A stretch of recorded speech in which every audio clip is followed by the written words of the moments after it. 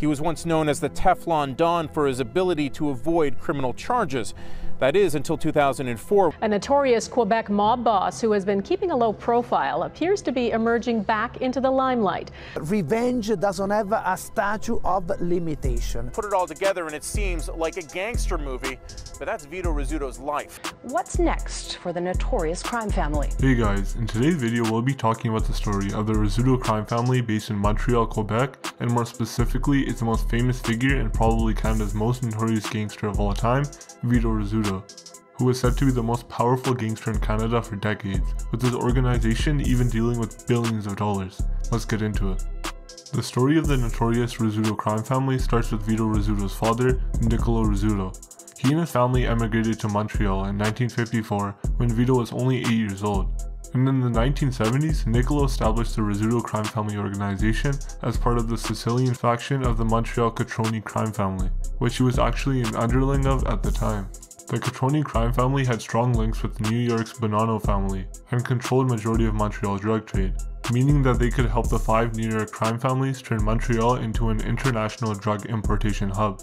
Although the Catroni's family's influence in Montreal was expanding throughout the 50s and 60s, it started going downhill in 1972, when the leader of the Catroni crime family at the time passed away to cancer. This meant that the two people most likely to take over control of the family were Nicolo Rizzuto and a man named Paolo Violi. Basically, the Catroni crime family was made up of Sicilian members and Calabrian members, and they both wanted control, so the two rivals started trying to get rid of each other. Due to this, a power struggle emerged between the Calabrian and Sicilian factions of the family. Eventually, the power was given to Paolo, yet the tensions between the Sicilians and Calabrians were growing, and Nicolo started doing work on his own and kept money away from the rest of the family. But things really got taken to the next level when Paolo put a hit on Nicolo's life, which ended up being unsuccessful. From this point, Nicolo went to Venezuela to meet up with and align with other drug traffickers. From here, Nicolo would begin retaliating, causing a deadly turf war with the Calabrians. During this time, Paolo did a brief sentence in prison and when released refused to leave the city, even though he knew he would be a major target. He would eventually attend a card game at an ice cream shop he had connections with, and according to a Toronto Star journalist, quote-unquote, not long after he sat down to play, a man reportedly leaned forward and gave him a traditional kiss of death on the cheek. An instant later, a masked gunman shot him twice point blank in the back of the head, ending his life at age 46. This allowed the Rizzutos to overtake the Catronis and become the most powerful crime family in Montreal after the turf war in the mid-1980s. And 2 years after they took over, the Violi family was finally finished, when the last Violi brother, Rocco Violi, was shot and killed through his kitchen window with a sniper shot in front of his wife and kids. This is actually against the Mafia code of honor that involves not to include an innocent family. On top of this, only 3 months prior to this incident, he was shot with a shotgun by a man on the back of a motorcycle, so they clearly really wanted him dead and weren't going to stop until he was. So you now know the backstory of Nicolo Rizzuto, the man who started the Rizzuto Crime Family organization, aka Vito Rizzuto's father. Even though Nicolo obviously played a monumental role in their organization, with him founding it and bringing it to the top spot in the city, Vito was a man who took the family into new levels and is the most famous figure in the family, and one of the most notorious gangsters in Canadian history. Now let's get into the story. In 1981, the Rizzuto family was undisputedly in control of Montreal's underground organized crime scene and had tight connections with the Bonanno family. However, the Bonanno family had a problem. The leader of the Bonannos at the time explained to Nicolo, the leader of the Rizzuto crime family at the time, that 3 underbosses were planning to overthrow him and take over the family. To this, Nicolo responded by agreeing to handle this issue for them, by sending his son and some other associates from Montreal to New York to deal with the 3 underbosses. This was a way to show their loyalty to the New York families and to create an even stronger relationship between the Rizzutos and the Bonannos. And of course, Vito and 2 other Montreal Sicilians did indeed handle the issue, and Vito got praised by the 5 families for this. From here, things were looking up for their business, since they were involved with essentially every form of illegal activity, including mainly drug trafficking, as well as loan sharking, gambling, money laundering, among many other things. However, fast forward 7 years and Nicolo Rizzuto got sentenced to 5 years in prison after being convicted of cocaine trafficking in Venezuela. This is when Nicolo handed the family business over to his son, Vito, and also when things started to really pick up for their organization. Vito transformed the Rizzuto crime family from a nationwide criminal organization into a multi-billion-dollar international organized crime empire that had connections and business all over North America, South America, Europe, Asia, and Australia. Rizzuto had strong alliances and relationships with several Mafia crime families, as well as connections with many street kings. However, his main relationships were with the 5 families in New York, along with what is said to be the most powerful and dangerous Italian criminal organization in the entire world. They were said to supply the Rizzuto crime family with hitmen, soldiers, spies, weapons, bombs, drugs, and money, and would support them in a turf war against an enemy. Vito's dominance got to the point where he was basically the mediator for all organized crime in Montreal, who oversaw the peace with the Hells Angels, the Mafia, street gangs, Mexican drug cartels, Colombian drug cartels, and the Irish mob. One time even causing the Hells Angels and Rock Machine MC to create a truce and start working together on Vito's orders. Rizzuto controlled a massive criminal empire that imported and distributed tons of cocaine, heroin, and many other drugs all across Canada, as well as the rest of the world. They also laundered hundreds of millions of dollars, were lending out millions of dollars for the loan sharking business, and made obscene profits from fraud, illegal gambling, and contract killings. He was said to essentially control all of Canada, with Montreal being especially locked down. And this is convenient for him, since a part of Montreal is one of the main importing sites for drugs to be sold in the United States. And of course, Vito seemingly had complete control over it. Once a shipment of drugs reached Montreal, his people would drive the narcotics through back roads and into New York City, the world's top market for cocaine. And apparently his business was very profitable, since on February 11, 2005, an arrest warrant was issued in Rome against Vito, in connection to the Mafia's alleged plans to launder money through building a multi-billion-dollar bridge connecting Italy's mainland with Sicily. Though the FBI considers the family connected to the Rizzuto crime family and Vito to only be one of their soldiers, Canadian law enforcement considers it a completely separate crime family, and Vito is considered by Canadian officials to be the most powerful mob boss in the country. Organized crime authors consider the strength of the Rizzuto clan to rival that of any of the 5 families in New York, and dubbed it the 6th family.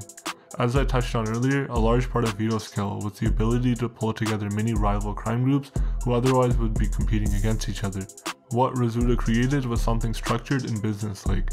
Under his leadership, criminal groups such as the Haitian street gangs, Hispanic cocaine traffickers, Irish gangs, the Hells Angel, and Rock Machine MC, as well as different mafias would all work together to profit off of their similar business ventures. Rizzuto convinced them that there was enough money for everyone, and that there was no need for violence amongst each other. It would basically work like this. The Mafia would get involved with the importation process, since they had international contacts to arrange large shipments of cocaine from South America. Then the outlaw motorcycle gangs would mostly be in charge of the distribution, and then the street gangs would sell them. This made everyone happy, since they could all peacefully get a cut of the lucrative drug business. As could be expected from someone from his profession, Vito rarely spoke with the media, but in a rare case when he did, he described himself as a mediator. He said, quote-unquote, "People come to me to solve disputes because they believe in me.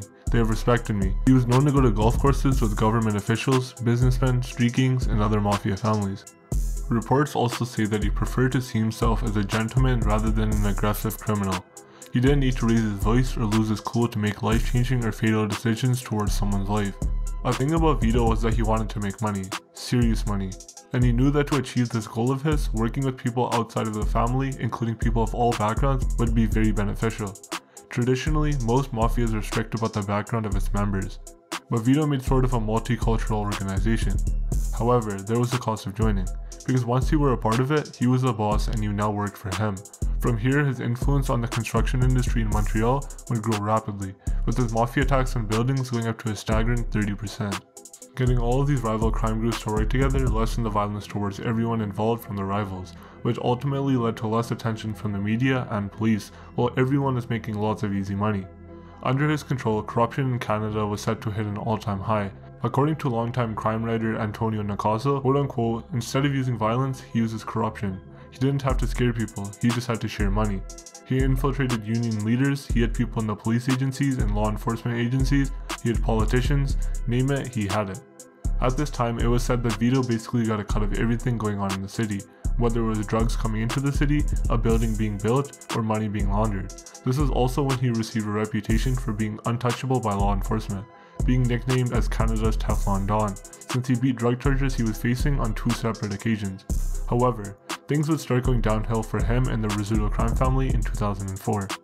Remember how I mentioned that he and some other men from Montreal went to New York to help with the Bonanno family in 1981 for a mission to murder 3 of the family's underbosses since they were suspected of plotting a takeover? Well, it turns out that a Bonanno crime family underboss turned into a government informant and told the FBI that Vito was one of the shooters back in the 1981 murder, after law enforcement began cracking down on the Bonanno crime family. And what's even more crazy is that for the first time in the 5 family's history, the boss at the time testified against one of his associates, meaning that the former boss of the Bonanno crime family, who was actually the one talking to Nicolo and setting up the solution to the issue in his organization, was testifying against Vito Rizzuto, resulting in Vito facing a 20-year prison sentence for a crime he committed 22 years ago. Almost 3 years later, Vito was charged with racketeering charges and was sentenced to 5.5 years in a federal supermax prison in Colorado. When Vito went into jail, his father, the founder of the crime family, temporarily took control once again as a placeholder while he was away. The arrests didn't just stop there though. While the American law enforcement was busy in the States trying to convict members of the Bonanno family and Vito, Canadian law enforcement was busy as well, home in Canada. The RCMP were working on a major investigation targeting the Rizzuto crime family, dubbed Project Khaleesi. They recorded thousands of hours of conversations by secretly setting up hidden cameras and microphones at many places the Rizzuto crime family regularly conducted their business.